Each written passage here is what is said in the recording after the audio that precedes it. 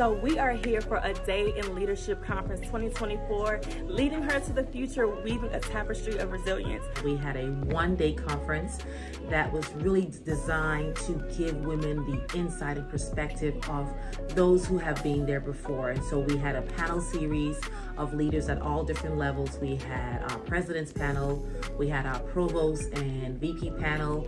We also had a panel for leaders throughout the institution that had many of our associate VPs, our dean, and we also had a student leader panel to get the perspective of student leaders as well, and also to encourage young women. Attending this event has given me the opportunity to advance my leadership skills. For our students, having them see leaders in positions that they aspire to is extremely important.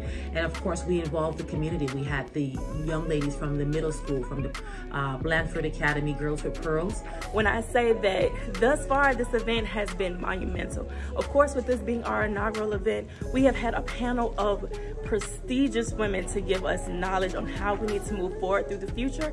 And what that means, we have more to come. In next year's conference, we hope to make it even bigger and better. It is March 27, 2025, and we're looking forward to it.